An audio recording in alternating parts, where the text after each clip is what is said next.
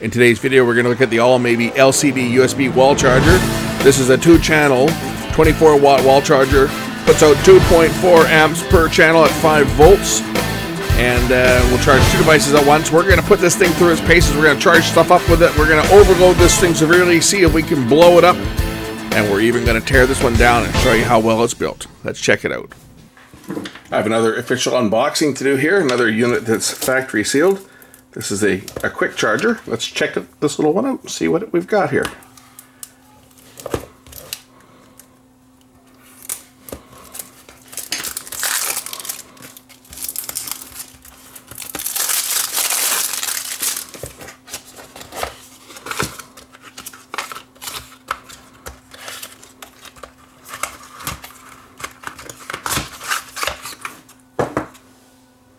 So what we have here is we have a dual port, 2.4 amps each, travel charger.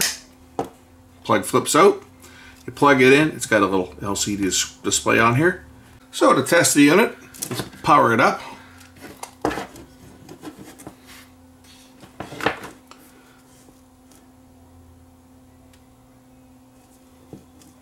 The unit powers up. We've got 2 ports on here. Tells me my charging voltage, charging amps, and how many milliamp hours has been sent to the ports. I've got a couple charging cables here, a couple cell phones. I'll start out with the Motorola piece of junk. We'll plug that one into port number 1 and see what happens. And it's telling me that port number 1 is now charging. And the phone's turning on because it was turned off. And we are charging at 1.65 amps. Remember, it's 2.4 per port. Second port I'm going to plug in here. And I'll plug that into my Samsung Galaxy S9. So this is a USB-C cord. This phone's already on, so when I plug this in, and it's charging at 1.74 amps, and if I press the button here, it will switch back and forth between port number 1 and port number 2. So let's let these things charge up for a while and see what the capacity is. Now, neither one of these phones are dead, so they're not going to take a full charge. It's not going to take that long to charge these up, but let's just see how long it does take and how much power this little charger puts in. This is kind of cool because it tells you how many milliamp hours the device is taking. And so this one so far is taking 34 milliamp hours so far, charging at 1.39 amps, 5.16 volts for port number 1. Port number 2 also 5.16 volts. This one's taking 26 milliamps. This one's charging at 1.74 amps. Right, so the charge circuit on the Samsung is capable of higher current. So we'll just let this thing charge up for a bit and we'll check back in a bit and see how it's performing. And it tells me that it's 41 minutes to fully charged on the Samsung, and it's at 72%. So, or 72%, about 41 minutes until this one's fully charged. I'm just covering up personal information on the phone here. So we'll let that display go out. And this one here, well, this phone is not on right now, I don't think. At 77% is what this one's sitting at. So we'll just let the phones charge for a bit and we'll see how long it's taking to charge. It's 7 o'clock right now, or 7:01, so they've been going now for about a minute. So we'll just see how long it takes to charge these up. Okay, we've been going for about 23 minutes now. As you can see, battery number 1, charging current's down to 0.56 amps. It's taken 390 milliamps. And on here we are at 90% charged. The other phone over here, we're at 91% charge on this one. It says about 19 minutes. So, and if we look at battery number 2, we're down to 0.93 amps, but we've taken 588 milliamp hours so far on this one. So as you can see, because the S9's got a much faster charging circuit than this Motorola piece of junk. The newer phones, this one supports USB-C.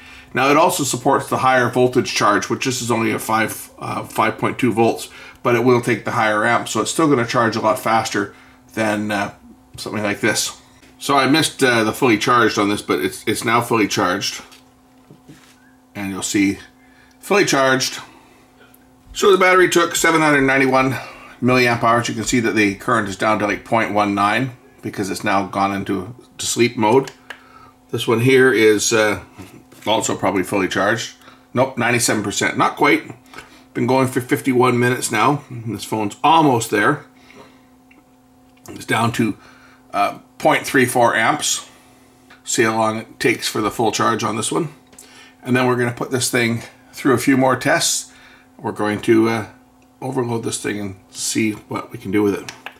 Now you can see this one here, it's charging at 0 because I've unplugged it. It's still got 700, it still shows 792 milliamp hours. So if I wanted to plug something else in, unless I actually unplug the power from this, that'll just keep counting up. So if we want to reset this, we click the button twice.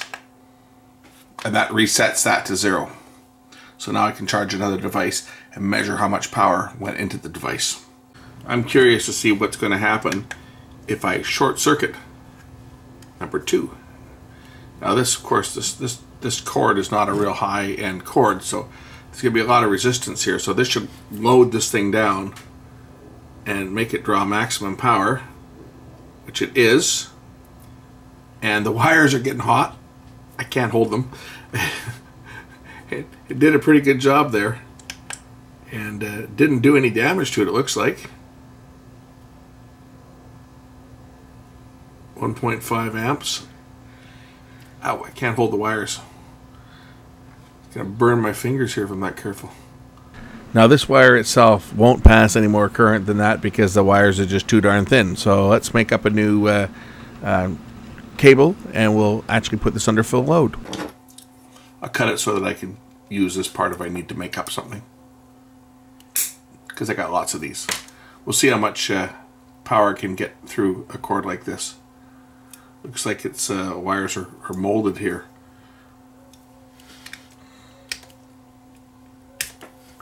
There they are. Might be a little heavier wires than this other one. A little bit heavier wires.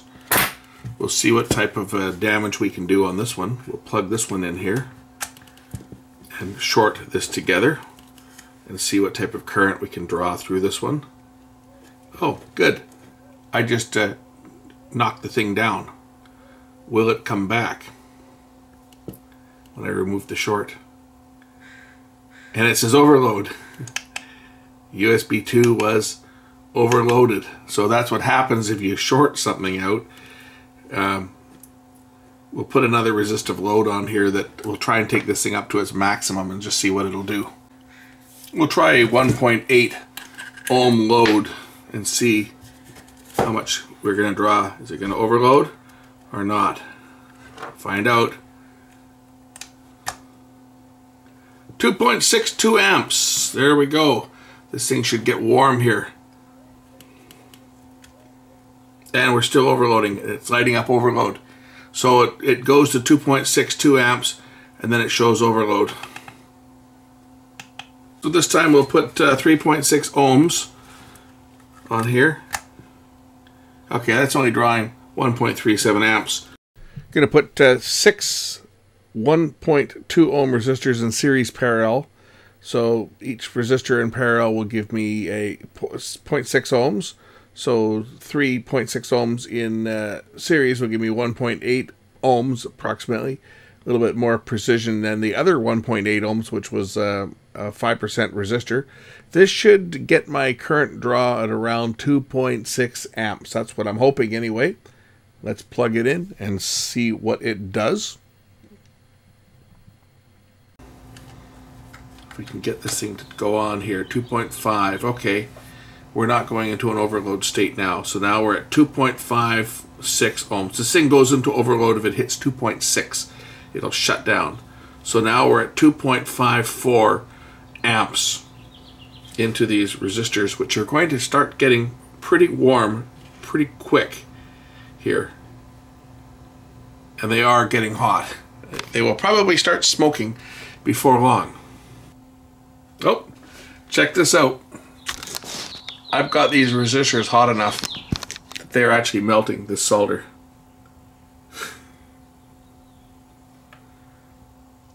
Check that out. That is some serious heat. These resistors are over 700 degrees. Are probably pretty darn close to it. I can solder the wires together. I can solder the wires together just using the heat that they are producing. That's wild. That's pretty good. Overload protection is passing. On my test, this is passing because I'm putting this thing to the absolute maximum drain. It's actually heating this wire up too. I'm putting this to the absolute maximum load, and if I exceed that 2.6 amps, it'll shut down immediately. And that's they rated at 2.4 per channel, but as you can see, it's still putting out full 5.1 volts at 2.4 or 2.54 amps. Well, as you can see, my resistors are nice and toasty warm here. This is the original band color, brown, red, gold. Well, you can tell that they look almost brown, gold. The color is changing on the resistor bands here because I've got these things so hot. It's been going now for several minutes, about 10 minutes now we've been running with the power supply under full load into this resistive load. It's still drawing 2.5 amps. As you can see, nothing has gone into overload. Holding up very well. And I'm going to give this one a 2 thumbs up pass because I was unable to blow it up even when I put a dead short on it. So that gives you an idea of how well this little unit is actually built. If I can't blow it up under full load like this and the thing keeps putting out full power, I don't think you'll have any issues running this to do what it's intended to do, charge your batteries. Time to pop the top and look under the hood and see how it's built.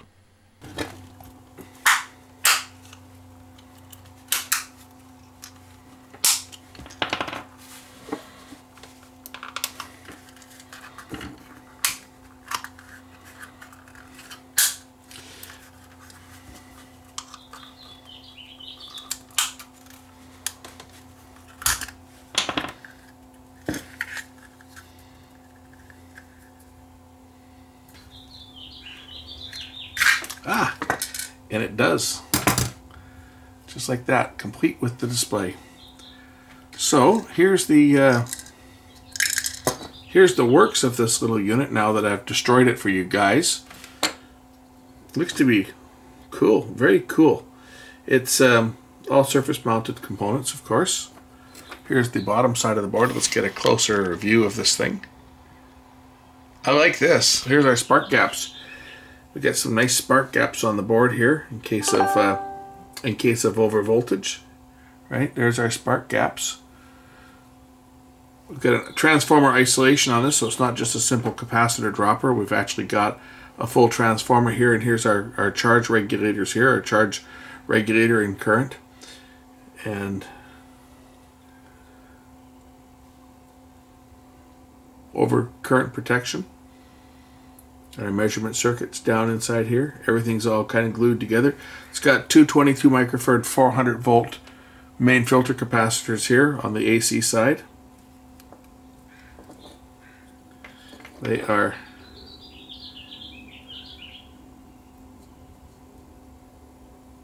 A-sheep brand? I don't know. 105 degree. Here's the switching regulator side, the chopper. And of course our control IC. Our display up here is our power button, control button, and our two USB outputs. 1000 microfarad 6.3 volt are the secondary filters. There's the little display. And the bottom side of the board.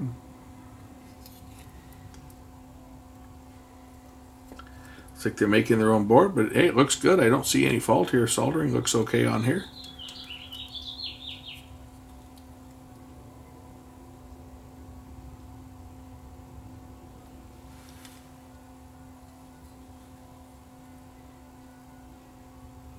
Got 2 amp fuse right here.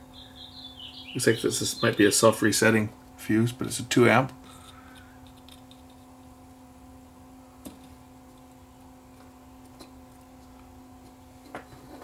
Yeah, it doesn't look bad.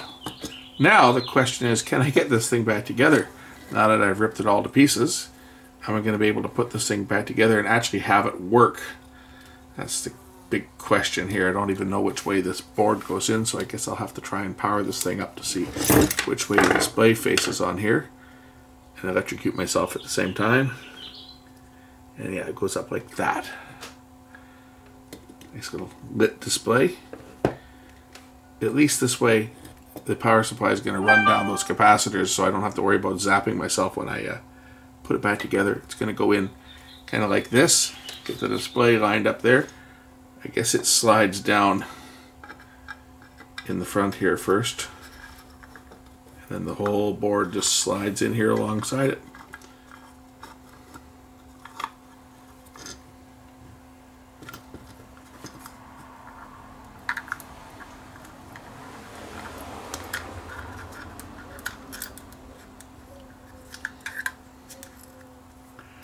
Just like that.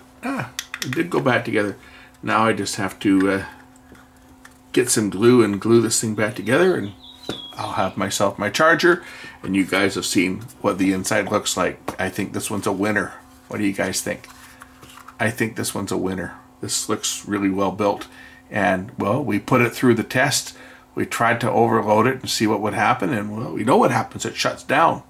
Puts out they say 2.4 amps, but I was drawing 2.5 amps. What was I drawing for? 2.5 something. But it shuts down at 2.6. So anyway, there it is. Nice little unit.